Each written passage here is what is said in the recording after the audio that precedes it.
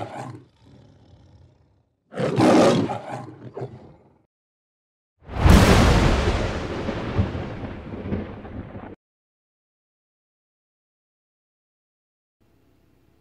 everyone, Ty Godwin from SeekingBostonMarathon.com with another video blog. This would be the sequel to my Altra shoe review 2 weeks ago.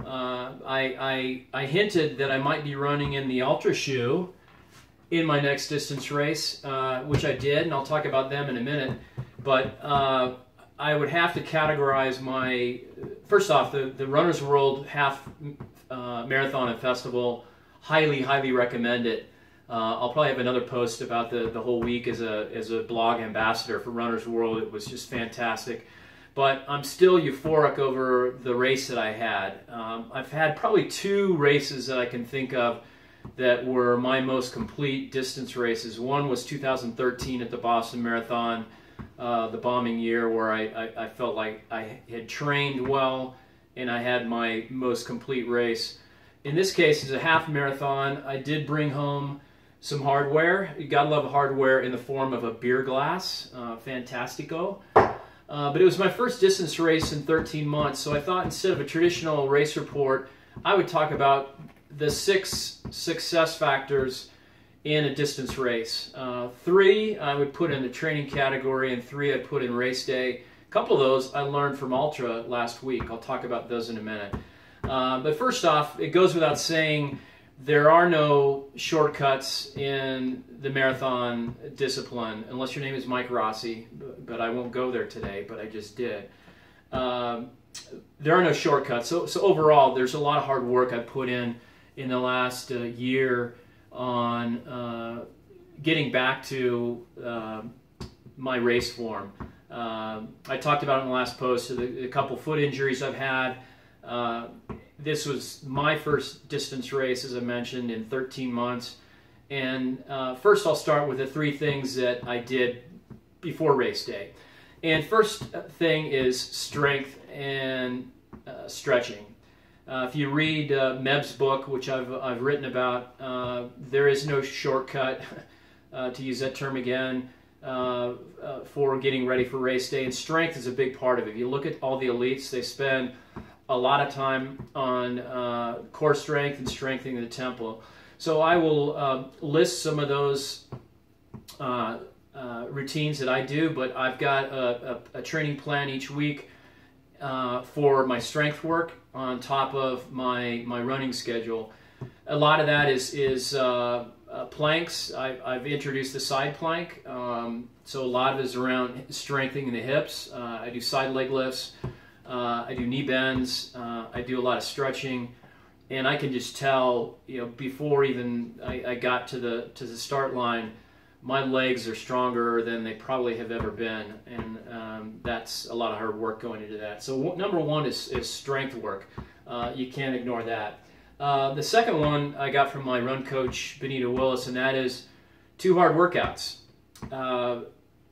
I've got friends that are elites that I asked one girl, how many days a week do you train? And she's like, duh, 7. I average 6 to 7, but only 2 of those days are hard workouts. Otherwise, you can tend to burn yourself out, not be fresh on race day. One of those, and it varies throughout the training plan, whether it's a half marathon or marathon distance. But like today, as an example, I just got back from my afternoon workout. It was 2-mile warm-up, 4-mile repeats, alternating fast and faster, and then a 2-mile cool down. And those 4-mile repeats were really more of a I'd say sub half marathon pace. So I was clipping along pretty good. I typically do those either Tuesday, Wednesday, and then Saturday. 2 hard workouts. You don't need to go 5. You don't need to go 7. Take it easy. You can go real slow on those other days. Because of my injuries, I did a lot of cross training on those other days.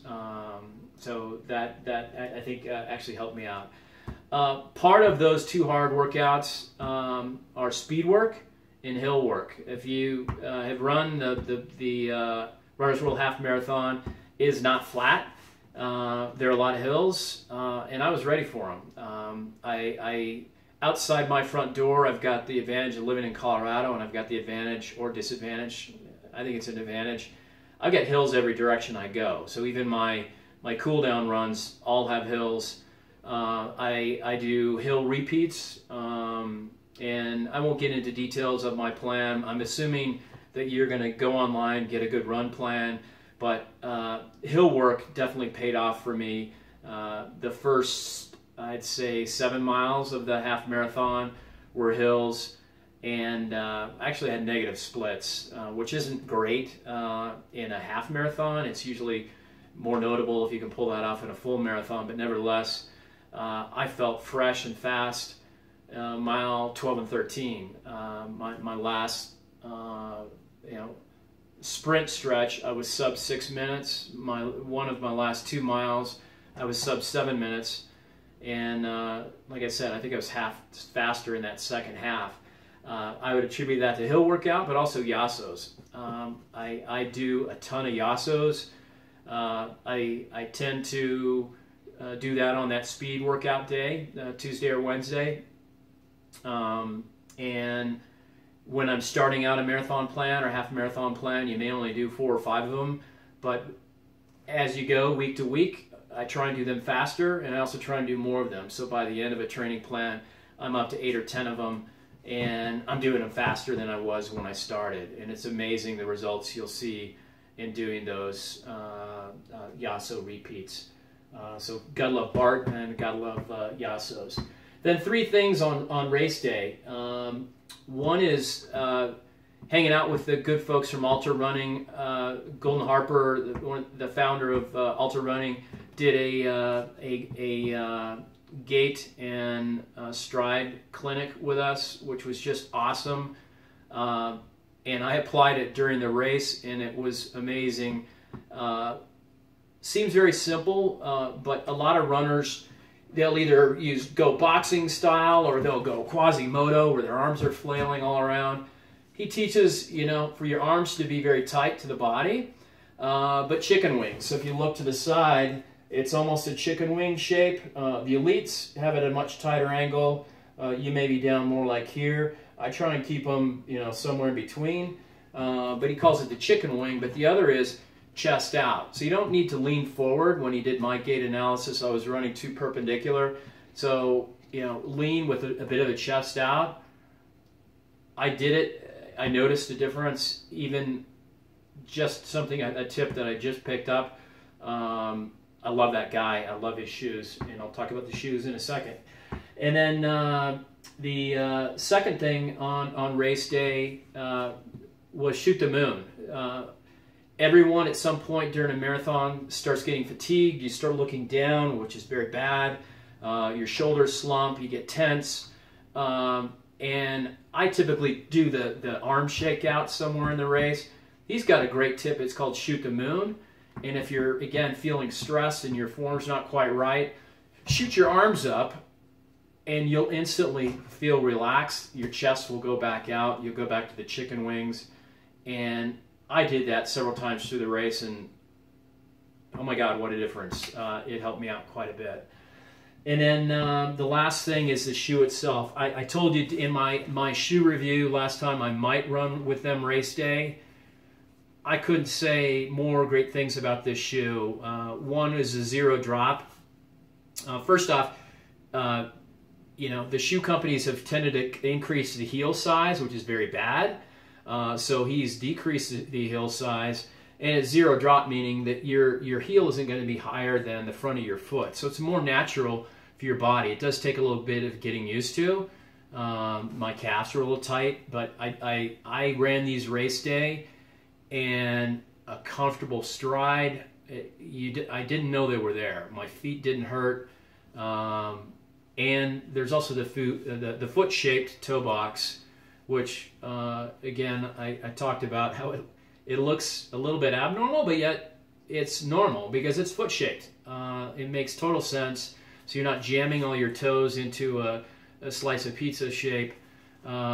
It's a comfortable shoe, and it led to my most fantastic half marathon I've ever had. So check them out. This is the Torin. They've got a really cool New York City version. I might be buying a pair of those here in 2 weeks when I'm towing the line in the New York City Marathon. So those are my 6 now not so secret tips. I've got one bonus tip in the race. I use my own hydration, so I use SOS and a simple hydration water bottle. I'm not a fan of carrying water bottles in a race.